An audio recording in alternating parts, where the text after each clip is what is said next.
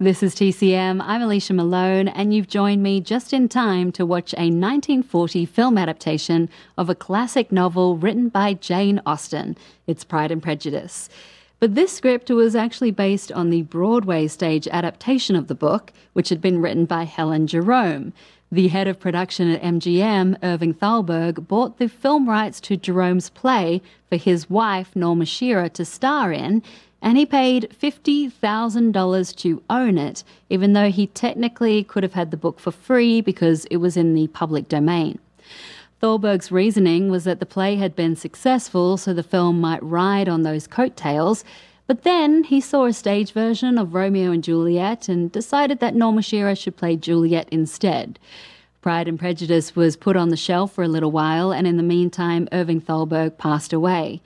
When it was picked up again and approved for filming, Laurence Olivier was the first choice to play the male lead of Mr. Darcy.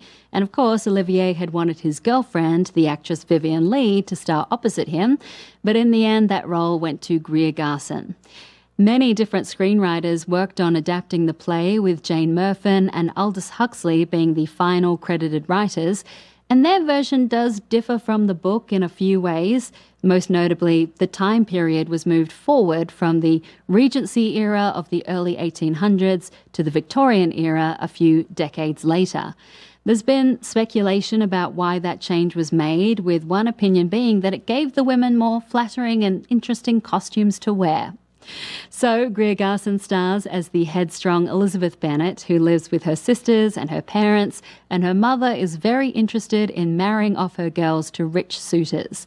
Laurence Olivier is the arrogant Mr. Darcy, and as the sisters you'll see Maureen O'Sullivan, Anne Rutherford, Heather Angel and Martha Hunt, with Mary Boland and Edmund Gwenn as Mr. and Mrs. Bennet. From 1940, directed by Robert Z. Leonard, enjoy Pride and Prejudice. One fact about this Pride and Prejudice that I enjoyed learning was that during filming, because so many of the cast and crew were English, they stopped shooting at 4 p.m. for a tea break. I'm not sure if Laurence Olivier participated in that, because on this set he was very focused on his plans for the upcoming stage production of Romeo and Juliet, starring himself and Vivien Leigh. Olivier was also sure that this film would be a flop, but he was wrong. Pride and Prejudice received great reviews and won an Oscar for its art direction. And director Robert Z. Leonard even received a letter from a fan in London who wrote to him about how nice it was to escape and watch this film while the war was raging.